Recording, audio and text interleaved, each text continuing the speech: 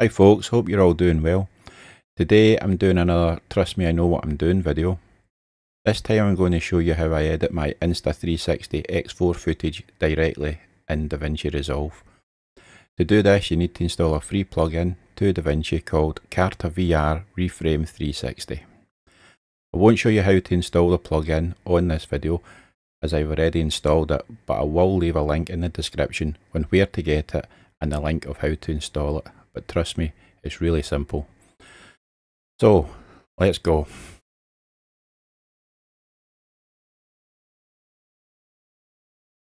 As you can see, this time you're going to have to put up with my face as well. So first thing you need to do is when you get your camera home, you'll still have to export the file in the Insta360 Studio.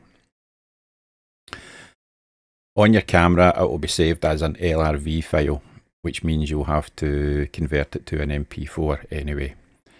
Now, I don't have any LRV files handy at the moment because they've all been converted, but I will open one that's already been converted. As you can see, it's a 360 video. And instead of making all your adjustments and positions and transitions within Insta360 Studio, all you have to do is load it up here, click on export. Instead of export reframe video, just click on export 360 video. Put in your path where you want to save a file, any parameters. Only thing I really change here is I change the encoding format to H.265 because I do all my videos in H.265. It's a more modern codec and it gives you better quality with a smaller file size. Once you've selected all that, you simply start export. You want to check the progress of that, you can click on the task center and see how far you've got to go. I won't do that here. Once it's exported, that's it, we move on to Davinci.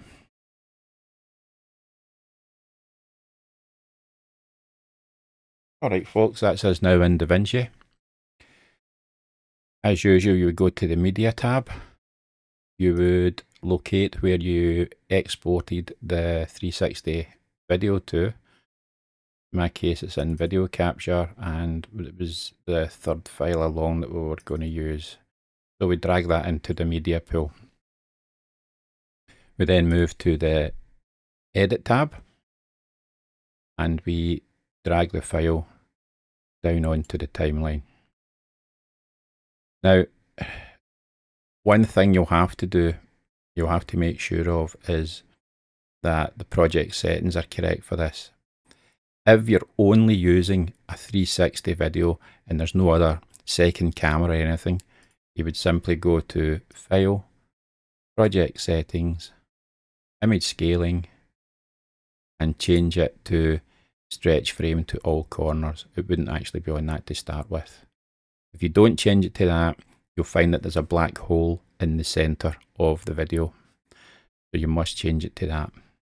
However, if you're going to have a chin camera or the likes, you're going to have two different types of video.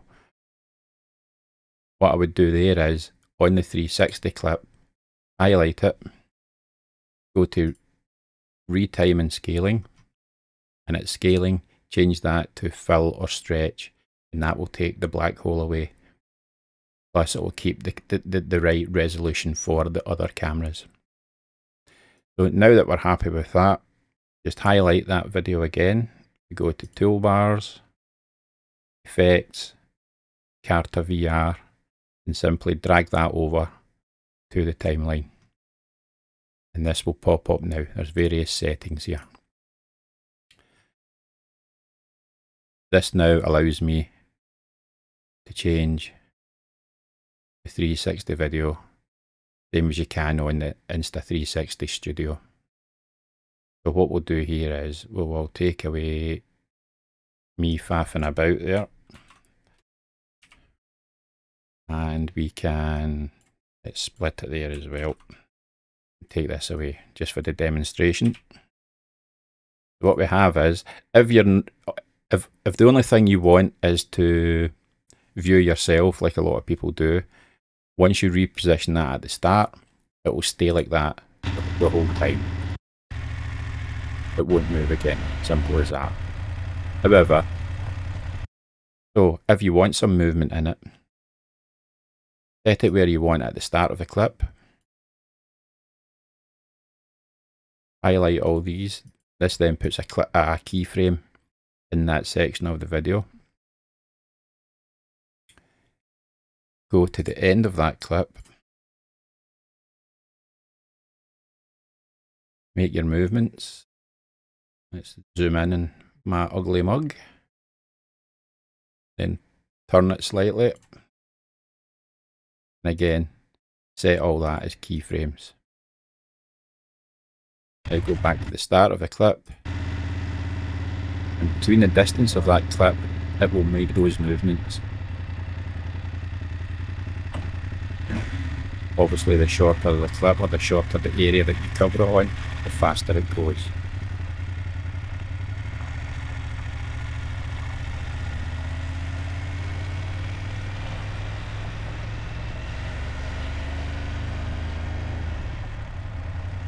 And that's it.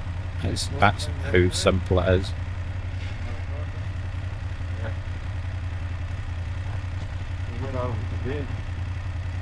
That's at the clip and at the last place that you wanted it to sit. So that's fine. Basically, that is it. That's how easy it is to do the Insta360 footage in Davinci.